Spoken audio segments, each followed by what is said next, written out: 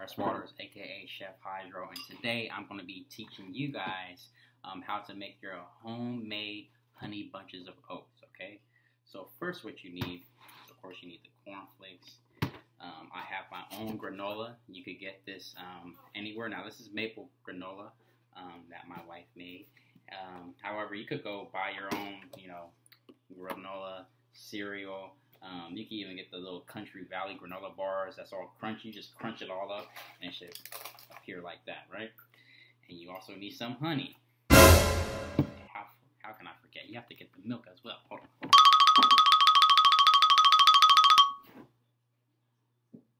Boom. Now, of course, you can get whatever type of milk you want. Me personally, I'm a big fan of coconut milk. Delicious, right? You can use almond milk, lactate milk, whatever type of milk you want, okay?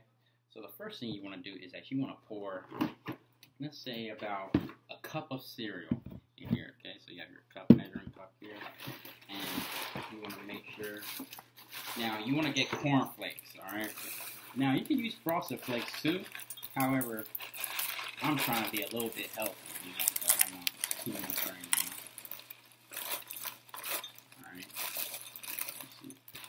So you want to, let me see how much this is here. So this is about 1 cup right here, okay? You want to pour it in here like this, all right? Next thing you want to have is that you want to have your honey. You want to put your honey on a little bit. Now you can also put the granola in next, but I really want the honey to primarily be all over the flakes, all right? Go ahead, and you don't have to be conservative with the honey. Wow, this thing is kind of broken. You want to put as much honey as you can. Of course, honey is very thick, so it takes a while. Look at that. This is going to be good already, I can tell. Then you want to kind of mix it up a little bit. It's all sticky, so you can use a spoon. Trying to stab at it a little bit.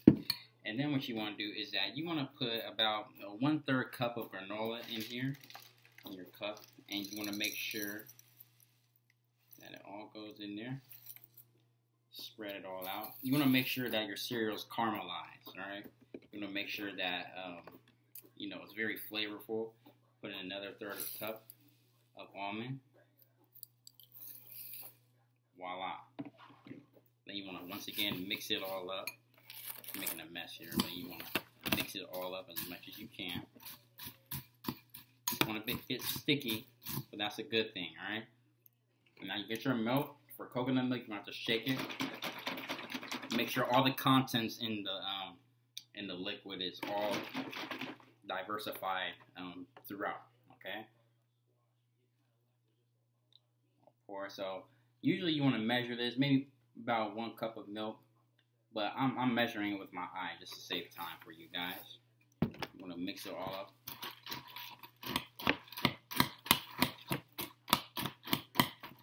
Alright, and this is the final product right here. See that? It looks just like honey bunches of oats. If someone came over and ate this, they'd be like, "Oh, there's some good honey bunches of oats."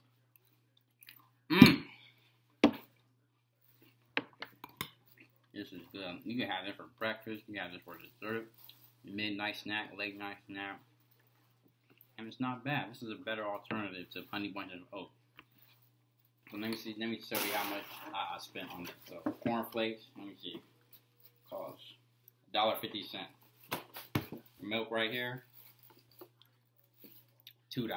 Okay, honey, let me see, 35 cents. I only spent about, if my math is correct, and you guys could correct me if I'm wrong, $3.35 for this. And guess how much honey bunches of oats cost? $5. So I saved a lot of money doing this, okay? So hopefully you guys will enjoy this recipe, and I'll see you next episode. Thanks for watching.